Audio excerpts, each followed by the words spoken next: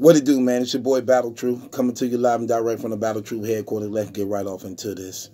It has been brought to my attention that I received a video of Murder Mook.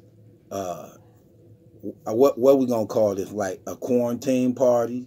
And I'm noticing people are throwing quarantine parties and smoke sessions during the time of this coronavirus that continue to spread, and this pandemic continue to get bigger and bigger. I keep telling y'all, this is not the type of disease and virus for black people to have, to be playing games with, celebrating and taking this as a form of disrespect to show your disrespect toward the government. You brothers really need to get it together. Get it together. And I have to address you on this situation, Mook, because you are a public figure and personality. And when you show blatant disrespect like that, what it does is allow other people who would have took this thing serious to not really want to take it serious because you're not taking it serious. I saw the video with you out there drinking with them and partying with them brothers, smoking and drinking, and y'all sitting out there really recording y'all self as though this is some type of joke. When you should know, you in New York yourself, bro, and you know they brought the National Guards in. And it's because of situations like that. Same thing what happened with the Casanova person. Y'all playing these games as though this is a joke. And people are losing their lives as a result of this. And when you are irresponsible and sensitive to the degree and nature of this situation, y'all are going to be the leading causes of other people getting affected by this disease, losing their lives, hospitalized, and them actually clamping down even harder on states and cities, you know what I'm saying, because of the stupidity and foolishness of what you see niggas out here doing. Sad to say that today I got some more disturbing news. I got a call from a supporter of mine named De Niro. De Niro called me and he wanted me to know and share his story of what happened today at 12:40 p.m. today. De Niro first wanted to start out by telling me that he appreciates the fight I've been doing on YouTube and raising the awareness of the coronavirus situation. And because of me doing blogs and things on it, he was taking it serious. Because at first he wasn't. But after listening to my blogs, he started just taking it more serious and really locking down and clamping down on his home. He wanted to share this story after telling me to keep up the good job that I had been doing with raising the awareness of the coronavirus and getting people to take this situation serious. He goes on to say his uncle, named Troy Boone, 52 years old. On Monday, he was having headaches and went to the hospital. Now, I want you to pay attention to this, Mook. Troy Boone lives in Staten Island. He worked at the post office in Manhattan. This is De Niro's uncle, his mother's brother. Troy had been complaining that he had headaches. He started developing these headaches.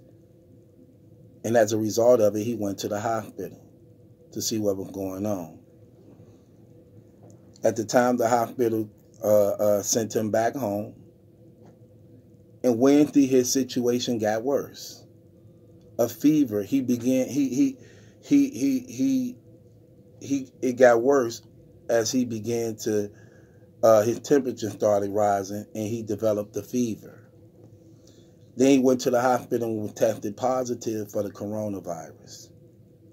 They admitted him then.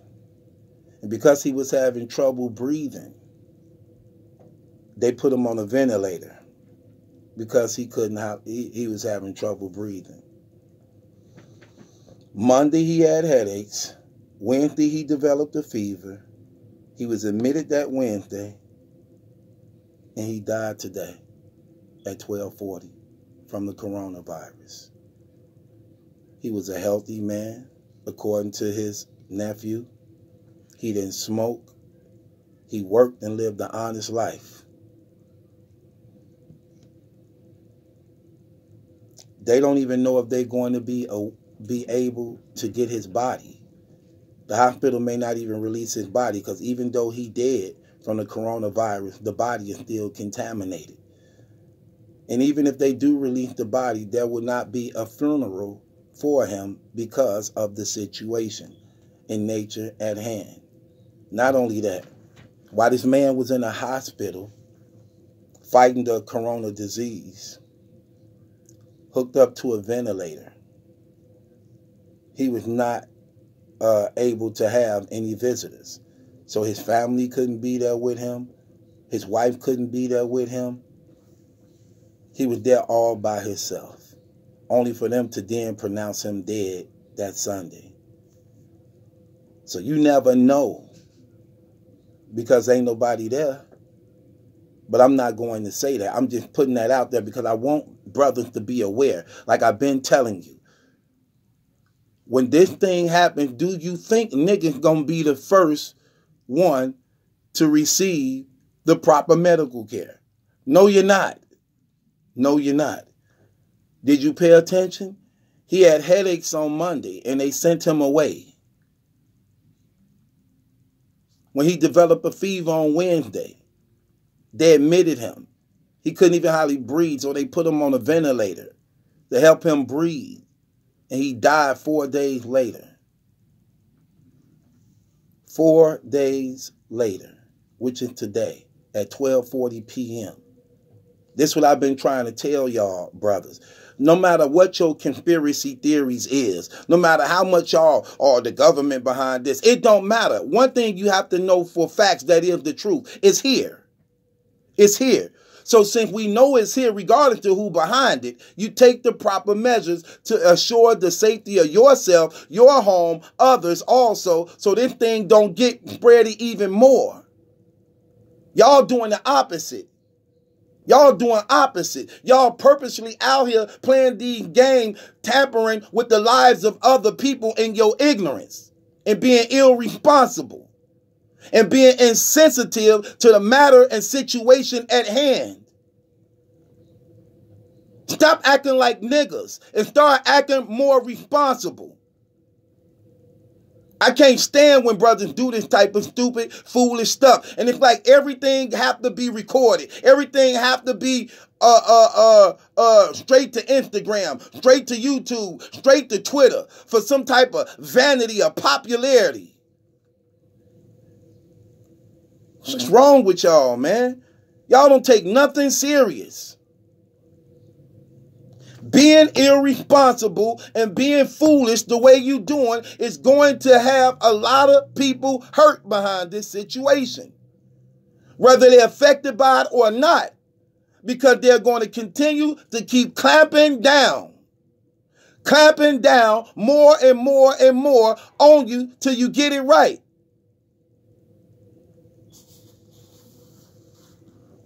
Don't come with these weak conspiracy theories ideas. Who gives a damn? It's here. What are you going to do now since it's here? That man lost his life. And he died alone. Wasn't able to see his loved ones. He was a married man with a family. They couldn't even see this man in a hospital because of his situation and because because how contagious it is. So no visitors were permitted to see him at such a dark time in his life, and he died alone. And when brothers is acting so stupid and foolish like y'all are doing and being irresponsible out there, that's horrible. And I'm disappointed in you, Mook, in your actions and what you did, brother. Especially for you to be this brother who carry himself as a stand-up, Responsible dude. That was very irresponsible of you. Even if your conspiracy theories or whatever your belief is or what the coronavirus situation is, who started it, where it's from, whether you believe it or not, you have to know because of your position and your popularity and your name that certain things you do, you can't be insensitive regarding to your feelings. Regardless to your feelings. Because when you act a certain way, it's a domino effect that allows other people to act and carry on in ignorance also because they're looking at you do it. You didn't have to record and broadcast yourself out on the block drinking and smoking with the homies. You didn't have to do that. Y'all could have did that without cutting on the camera.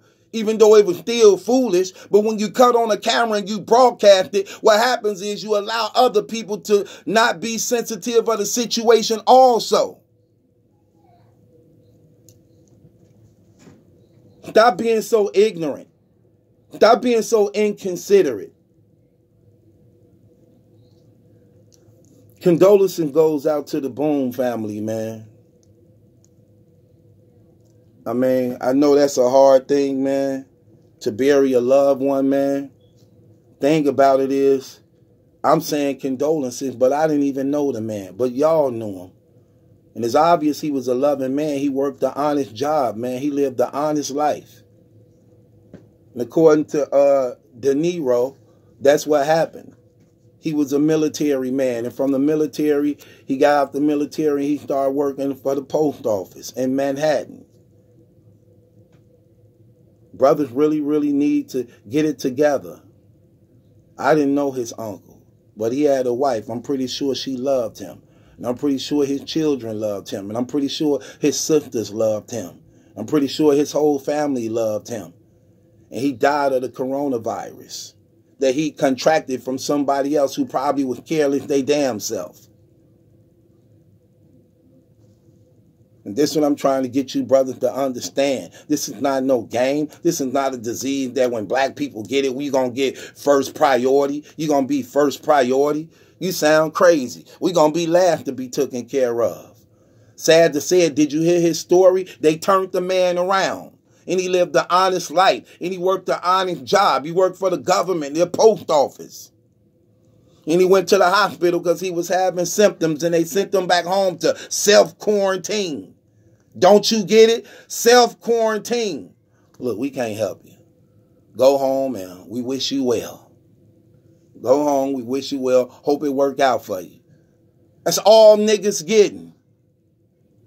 Y'all sitting out here playing like you finna be first priority. Nobody takes it serious until it happened to them. Like I said before, my sister have it. And she's fighting it. So is her mother fighting it. We just seen Ben Swayze, one of the first persons of battle rap, being reported having it. Glory to God that through the prayers of everybody that prayed for him and that lift him up in prayer, God had mercy and compassion on him and he survived it. But people like Troy Boone wasn't fortunate like that to survive it. And he died today at 12:40 p.m.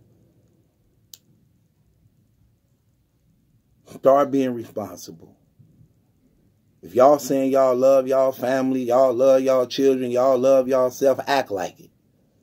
Stop always trying to kick knowledge. Stop always trying to think that, you know what I'm saying, y'all ahead of the government or you know the damn government plans but ain't doing nothing about it to make sure other people's lives and things is better. Just jacking off at the mouth. Playing nigga games. That being said, man, it's your boy Battle Truth. It ain't my judgment, that's some question. It's yours.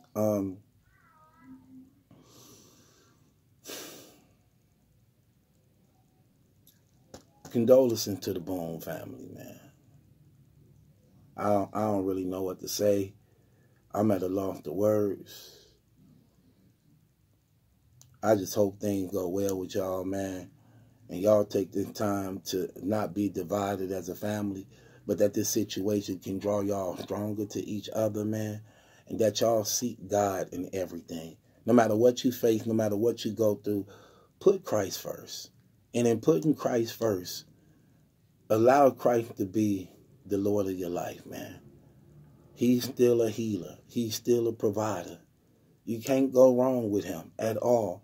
No matter what life say, no matter what they throw at you, Christ is the way, the truth, and the life. Period, man. At the end of the day, when all this stupidity, all this foolish stuff coming down to an end, it still comes down to this one point. What are you going to do with Christ? And that really shows how you care about yourself. When you're able to acknowledge that the Lord God himself loved you so much that he died on the cross for your sins so that you can have eternal life. If that don't move you and that's not good enough for you, then you're just a waste of life. You're just a waste of life. Simple as that. Anytime you can show blatant disrespect to what the Lord God did for you to try to save you and your family, your loved one, because you ain't man or woman enough to step up to the plate to do it, just a waste of life. Simple as that, man. Everybody in life is givers and takers. Either you giving or you taking. Jesus said, whoever is not for me is against me. Because the only thing you doing is scattering the flock. He who does not help gather them, only scatter them. If you're not helping gathering them, the only thing you're doing is scattering them with your poison ideologies, with your poison theologies, with your poison information and persuasions on why you think this and that so that you could be glorified rather than God himself. Rather than God himself. We choose God. We choose God. May the hand of the Lord be on y'all family. May y'all don't lose hope. May y'all don't lose faith. Draw nigh unto God. And please, please understand, even though things happen, always understand why you are alive, why you are living. You have been given the grace from God to repent, to be changed, to come into a saving relationship with your Savior so that you can have a better life. Don't you ever lose hope of that. Don't you ever lose focus of that. Miss Battle Truth. Subscribe to the channel. It ain't my judgment, that's a question. It's yours.